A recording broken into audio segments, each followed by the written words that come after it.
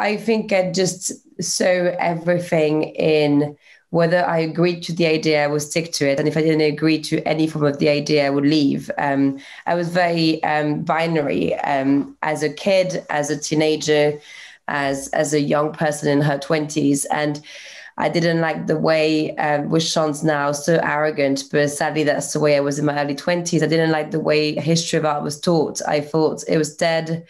I thought you couldn't really connect with the artists. You couldn't really connect with the visuals. And so I therefore express that and drop out, which obviously is very obnoxious. But it kind of shaped me to be an entrepreneur, because then I basically went on to do every single thing I felt was the right thing to do, and took enormous risk on the back of it. So I was a young gallery director for Steve Lazarides when I was 21 in London. I then got poached by an investor who was based in Los Angeles, who had an advertising company 2 years on from that, and had my own gallery in Los Angeles. And then after having met Mike Holovitz, who had built CAA, then therefore decided to drop again on my partnership to build the first talent agency in the art world. I think, it's a mix of ignorance, and it's also a mix of being absolutely non-compromising is the answer, because I just, every time I had the most incredible opportunities, and I was in a very privileged position, but it didn't feel quite right until it felt right, which is the company I've built. And ever since, I've been someone that has built foundations, got people to join it, and got to scale it. I've been the opposite personality since I found what I want to do. But I think until then, I refused to commit to any ideas that I wasn't fully into. Mm-hmm. And you started, you chose to start an agency for artists. Why did you choose that specific business? I think the early part of my 20s, so the first 6 years into the art world, are, I'm definitely very competitive as a personality, and I wanted to understand how the sector was working. So I was striving to get to the top positions to understand how this was turning. But then as I ran this gallery in Beverly Hills, and as I was starting having not only, a good reputation, a level of sales, a level of everything I would have wanted, it just didn't feel right still. And when Mike Holovitz taught me how I built CAA, and I was lucky to therefore start to be mentored by him when I was 23, I was just really interested in how he saw talents as something much more human than the sector. So the sector sees art as a dead object that is almost this luxury items. It's very much devoted to the creator in some ways. The way he perceived talent in the music, film, and acting sectors felt much more fluid. It felt human. It felt you could extrapolate many things from just a single person. Like your actress was not just doing a top movie. She was also having an amazing brand campaign. She will have a very powerful communication strategy. There was so much more to her than just what she was doing. And I just felt like you could do this with visual artists. And I don't know how much you know about the talent sector, but sportive used to be really underappreciated up until the 80s, 90s. And now, you would never think of a sportive as an underappreciated talent. Like they are, people you want to sign, people you want to build the career of. And I felt this was the visual artists I really loved deserved the same thing. And also because I have very strong liberal and left-wing political views, I felt therefore it would help building a new stream of revenues behind talents, which meant that all type of talents could become talents in an overtly privileged sector. And also that I would help to bring new audiences through bringing new types of revenues to my talents. So it was really kind of very satisfying moment, because the economics and the social values just aligned in a way that just, I didn't expect them to make sense, because my sector is, very high net worth driven. and my views are much more left wing. So I never expected them to come hand to hand. And actually, the solution fund behind the agency got the economics and the social values to completely kind of meet and to be the strengths of one another, which felt amazing. And subsequently, we also became the first B Corp company in the art world in the UK on the back of this. So I think we continued that stories through that. Okay. And so, I mean, let's jump to the artist side of things, because I'm really interested in actually how you market an artist effectively and all the revenue streams and so on. But let's start at the very beginning. How do artists traditionally promote themselves? You know, before a company like yourselves, like an agency for artists, is there? You know, so what or how do artists promote themselves? So traditionally, it's drastically evolved. Obviously, in the 80s, 90s, you would be lucky to be exhibited on a wall, and that would be the only way you would be perceived in the world, because that was the only way someone could interact with your work.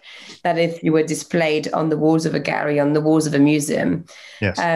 Of course, my generation of artists has kind of had it, I think, in a much better way, because suddenly with social media, you could tell your story and you could be seen by much larger audiences, even if you didn't have access to a wall, which meant you could include countries that were before this not included.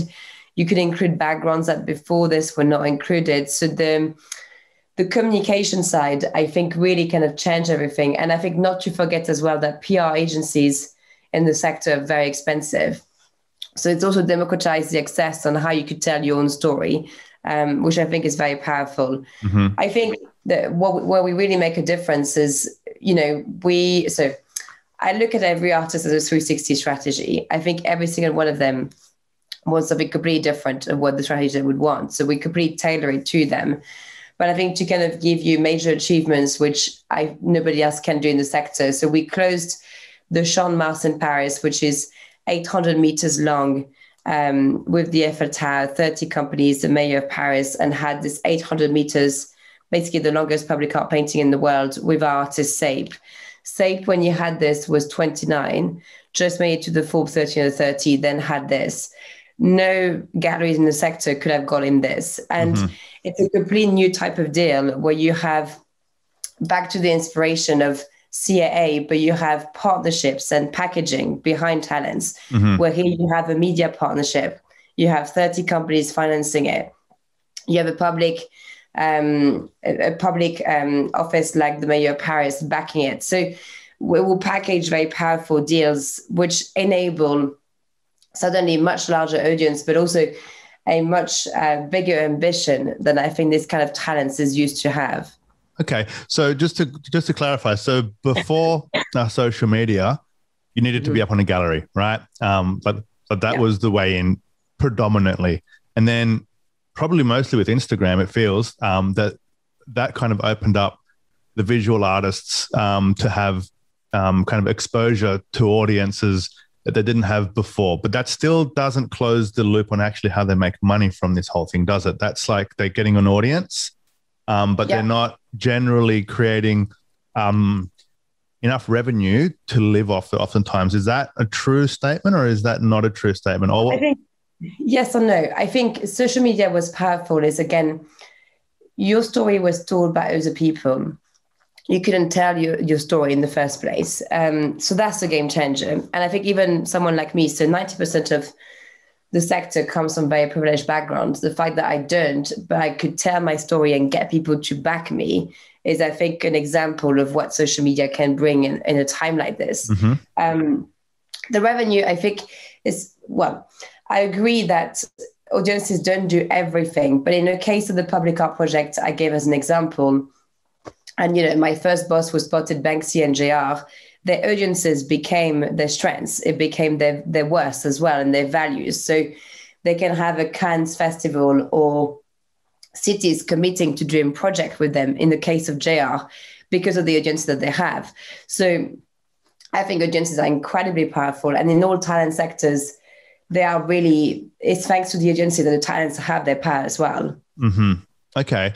And so you have all the agents and they put together like all these like events and so on. And so that's another core component, right? And so your approach is taking it to like another level. Like, for example, the project that you did in Paris.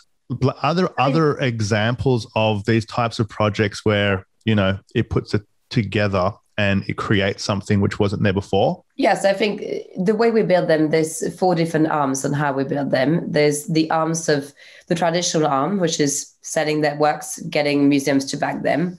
Then you have the communication arms, making sure everyone knows they're the next rising star that would just ever be seen as such. The third arm is the public art. So a public art deal can be up to $500,000 and million plus. So this is not just organizing an event, it is breaking ultimately a partnership with a city, a government, or multiple public bodies, which is very financially viable for artists at that level. And that's the reason why we're able to get artists from very prestigious traditional models, because they can't get this anywhere else. And then you have the brand collaborations, which were also very new for the past few years, where suddenly we did a partnership with the Californian company Method, and over 1 million products with 3 artists in them that we had put on all their bottles sold within just 3 months in the UK supermarkets. So the idea of generally bringing art to the shelves of supermarkets, which is completely disrupting, because the same artists will be exhibiting at Christie's and selling for thousands of pounds per works. So I think I think it was back to kind of, I have been raised by a traditional sector professionally to start with. So in a sense, I've had 6 years in the traditional sector. So I'm able to have a partnership with Christie's, which we've had. I'm able to understand how collectors work. I'm able to develop networks that will back the artists. But equally, I never wanted to just be in the luxury side of things for them. I wanted to make sure we could position mainstream deals, which I believe in the long term will be much more valuable revenue-wise and reputation-wise than the luxury ones. And that's what starting happening, because the audiences are much larger, and because suddenly they become much larger role models, people that you look up to, people that you're inspired by. They are actually much more game-changing for their careers than just a pure luxury market. And I think from the luxury market perspective, it's a lot more subjective, and there's a lot fewer kind of art collectors than there are companies who want to have a cool kind of imagery on some promotion, right? So It seems like you're disrupting the traditional way that art is distributed, So before it was like, it was very exclusive, and now it's becoming, just more, accessible to like a lot more people. Like, is that a fair statement? Yeah, I think what I'm not excited about the art world. I'm excited about a visual sector in which the urban realm, the advertising sector belongs to that. And I want to share for visual talents in that visual sector. I think right now, I've never consumed so many visuals in your entire life than in the past 10 years. You consume visuals constantly. They're everywhere. They are, on the ads, digitally, and artists has so few shares of those visuals. The advertising sector knows it is the key to get to your brain. In 2 seconds, if they use visuals, they will get you to think something much faster than if they speak or if they put a word to it. And yet, visual artists barely tap any revenue from this. They don't get any shares or any voice really within this sector, and they still confined to something that's really conservative, a bit broken, because almost 2/3 of galleries were already making money before COVID, and just outdated, and not like a linguist. It's just very outdated as objects in the luxury space.